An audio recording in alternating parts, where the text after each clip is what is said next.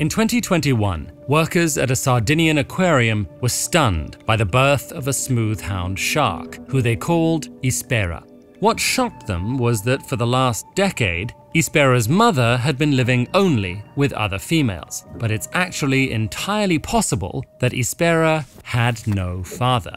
And the reason why that is also explains other biological curiosities, like the existence of an all-female lizard species. Usually, sexual species have sex cells that contain half the number of chromosomes required to create a viable embryo. So, an egg cell must be fertilized by a sperm cell to form 2 full sets of chromosomes. But some species that have sex cells can undergo a type of asexual reproduction called parthenogenesis, meaning virgin origin in Greek. In parthenogenesis, an embryo develops from an unfertilized egg cell that doubles its own chromosome count. In fact, some animals only ever undergo parthenogenesis, while others can reproduce both sexually and parthenogenetically. It's actually more common than previously thought. More than 80 different sexual vertebrate species, including Komodo dragons and certain kinds of turkeys, pythons, and sharks, have surprised us by occasionally reproducing this way. These discoveries were usually made when females unexpectedly gave birth in captivity. Ispera's birth, for one, may have been the first account of parthenogenesis in smooth-hound sharks. Scientists also confirmed that parthenogenesis was taking place in some wild snake populations. But just how many fatherless creatures are running, slithering, and swimming around out there is unknown. It's a tough thing to track without population-wide genetic analyses.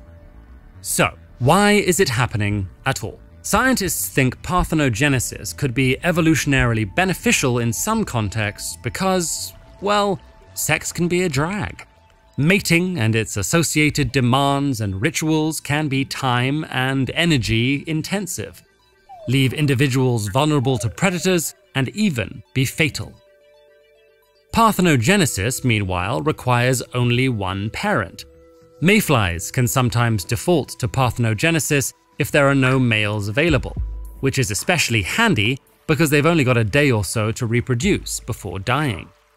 It can also help rapidly expand a population.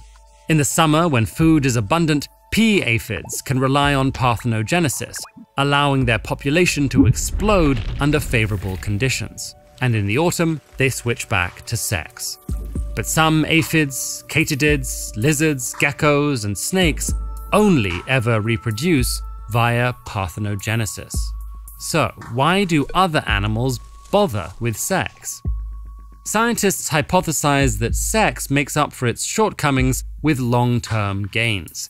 It allows individuals to mix their genes, leading to greater genetic diversity. That way, when the going gets tough, beneficial mutations can be selected and harmful ones can be removed without ending the entire population. In a parthenogenetic population, on the other hand, individuals can only reproduce using their own genetic material. According to a theory called Muller's ratchet, that's not good. The theory predicts that parthenogenetic lineages will accumulate harmful mutations over time, and eventually, after thousands of generations, will reach a point of so-called mutational meltdown. At this stage, individuals will be so compromised that they can't reproduce, so the population will nosedive, leading to extinction. We haven't yet seen this entire process unfold in nature, but scientists have observed an accumulation of harmful mutations in parthenogenetic stick insects that are absent in their sexual relatives. Only time will tell whether this will cause their extinction.